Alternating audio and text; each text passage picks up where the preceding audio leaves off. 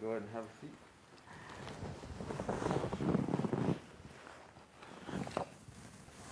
I'm Specialist Chappel, and I was the first DoD service member to test positive for COVID-19. I was on the way to the hospital in the ambulance. Probably we just got on the road, maybe an hour or so. I guess a article came out or something on CNN. I forgot which one my mother said she's seen. General Abrams, Barbara Starr from CNN on testing. Yeah, my mom immediately knew it was me. She called me on the way and she's like, "Son, you have it." I'm like, I couldn't, I'm wearing a face mask and everything in the back of the ambulance, so I couldn't lie and say I didn't have it. I'm just like, how did you, it's so many 23-year-old soldiers in Camp Carroll, but I guess a mother's intuition just struck in her. So yeah, I just told her, she knows the way I am, but with me keeping my composure, it kept her spirits high and how I was handling it. That's all we're trained from the first day we joined is resiliency from all the MRT courses you take annually. So yeah, it definitely prepped me to just keep level-headed and not think worst case scenario. I didn't let what was going on in the media make me think the worst. I knew myself, and I've been in some pretty scary situations where I've been in the hospital feeling like, the worst, but this wasn't that time. It was scary for sure. Finding out my wife and daughter had it together, I felt like I'm the reason they were the ones to get it. And we still don't know if that's the case, but it did kind of bring me down a little bit, just knowing that could have possibly been it. So I felt like I didn't do my part to keep them safe in a way. Not that I wasn't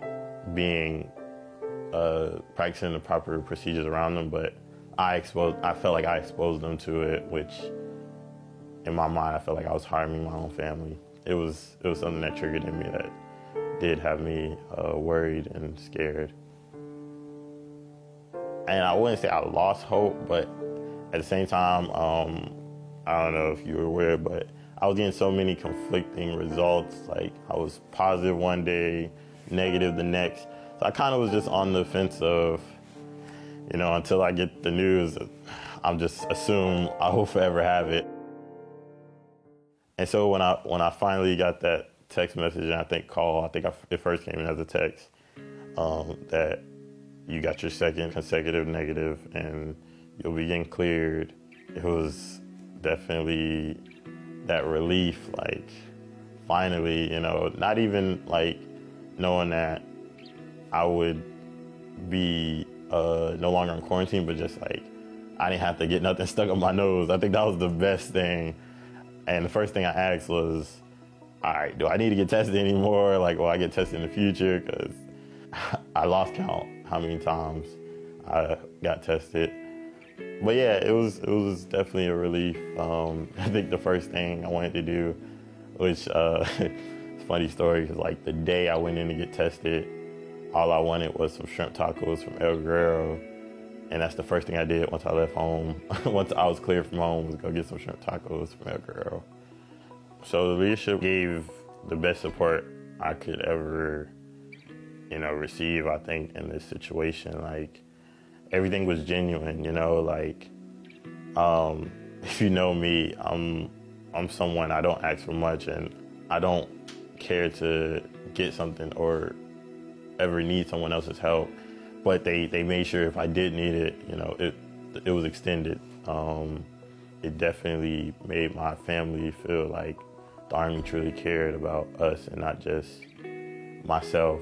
Ever since we stepped into the hospital, we had the medical staff, my unit, people that was close to me, sending my daughter toys. I think our hospital room got flooded with toys for my daughter, and it definitely let me know that the people I work with are in my corner at all times, no matter what the situation is. Never think like me for a situation that it can't happen to you.